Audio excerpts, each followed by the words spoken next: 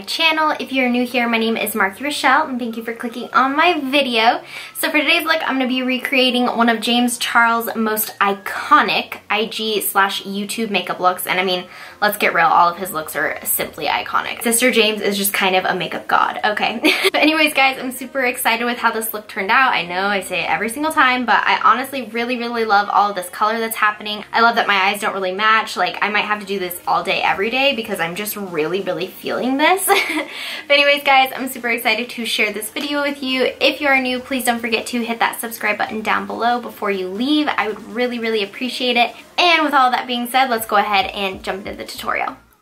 Okay friends, so with that being said, we're going to go ahead and start priming. I'm just using some Wet n Wild concealer to prime my eyes.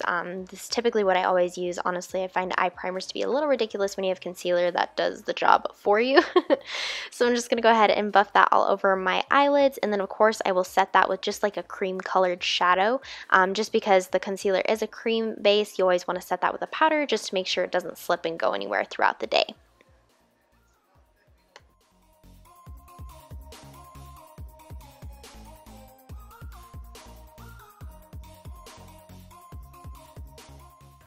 And we are going to jump right into the colors. Now I'm picking up the NYX Professional Makeup Ultimate Shadow Palette, and this is the Brights palette. And I honestly started with that darker green shade, and I left these clips in there on purpose just to show you that honestly sometimes I totally screw it up to begin with, but there is hope if you do not panic. So I started with the darker green color from the palette and a more precise kind of like pencil style brush. And honestly, as you guys can see, it's packing the color on way too thick. It's not the color that I need it to be. So I go in with a bigger fluffy brush that has a more tapered end to it, and I grab the lighter green color that I pointed to. Unfortunately, these colors don't have names, sorry. And I just start buffing that out, and the more I buffed it out, the lighter the color got and the more blended it got. So I just wanted to share that with you guys. If it looks like a total disaster to start, don't give up. We can make it better as long as you keep blending and going with a little bit lighter hand to start off.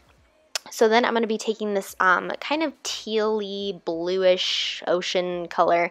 I'm really bad at describing colors, honestly. But I'm going to take that kind of in the middle part, just slightly above my crease. And I'm just going to start to buff this in with the green color and then sweep it outer more towards my outer corner of my eye. And again, just windshield wiper motions using a very light hand just because brighter colors can be very unforgiving. But I'm just going to continue to blend this out, use a light hand. I'll pack on more color as I feel it's necessary, but I'm just going to continue to blend. This look is going to be a ton of blending.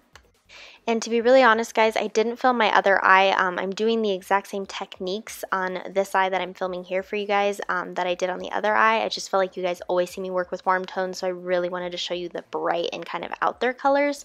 So forgive me if you wanted to see the other eye. I'm really sorry. But I'm just going to continue to buff that in. Now I'm packing this more on the outer corner, still using that blue color, and I'm also using just a little bit of this purplish blue color that I'll show you here in a minute as well.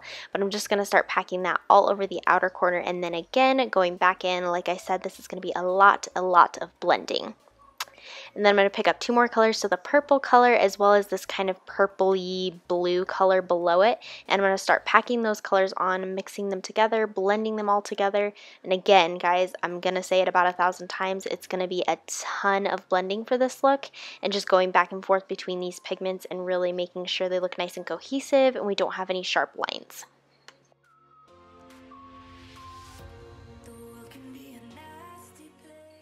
So then I'm going back in with that purple color yet again, really packing it onto the outer corner. I wanted the outer corner to be very purple, very violet. And I'm just going to continue to work this purple in, go back and forth between the purple and the bluish purple and the blue. You guys catch my drift. Lots of blending, lots of going back and forth between the colors.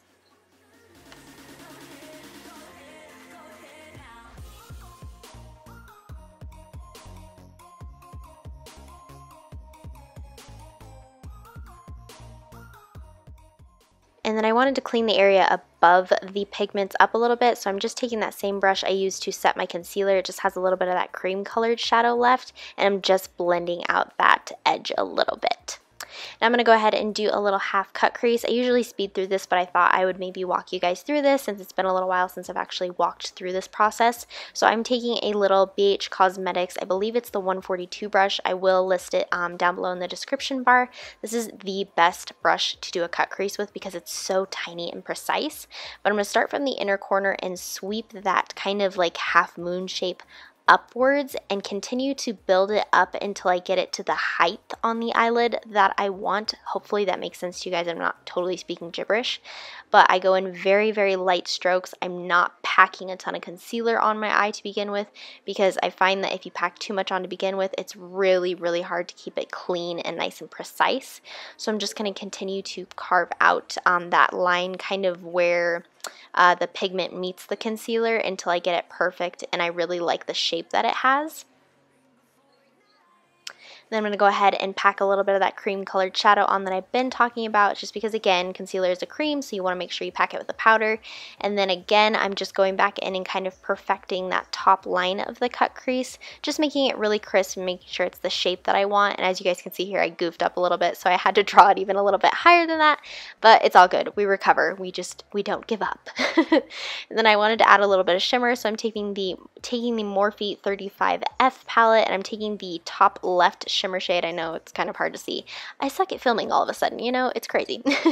And I'm going to pack that all over the lid, and then once I have that shimmer packed on, I'm going to go back in with my shadows to make sure everything's blended and we don't just have shimmer and then matte eyeshadow.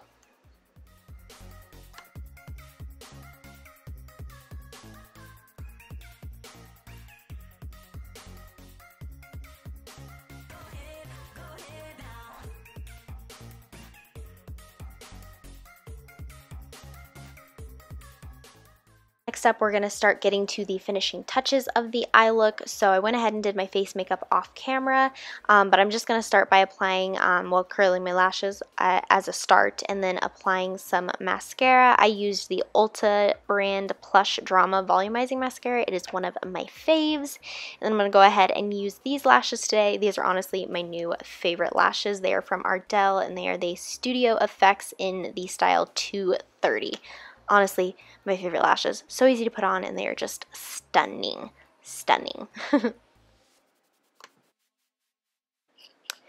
And then I'm going to go ahead and just put a little bit of black eyeliner on the top half of my eyelashes. It'll help me conceal the band of the eyelashes a little bit, just because I'm not doing any winged eyeliner or anything like that. It's a neat little trick that I've picked up. It's honestly super, super weird when you first start doing this, but your eyes do get used to it, I promise. Then I'm also going to just line my waterline with some white eye Kohl pencil from Wet n Wild, just to make my eyes really pop. And then to blow out the lower lash line, I'm just taking the darkest shade that I used on the outer corner for both eyes. So here it would be the red eyeshadow, of course, and then blending that out with the orange. And then we're going to do the same thing for the other side of the eye as well. So I'll be blowing the lower lash line out with the darker purple on the other eye, and then of course blending that out with some of the blues and a little mixture of the green as well, as you'll see here.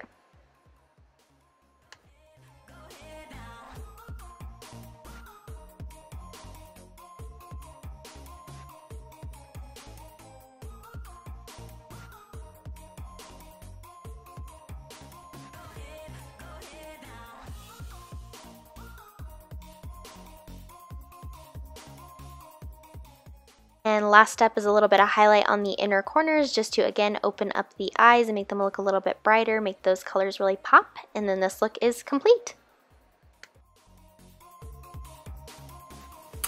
Alrighty guys, and that is it for this look. I really hope you enjoyed watching. If you did, again, please don't forget to hit that subscribe button down below. It would mean a lot to me.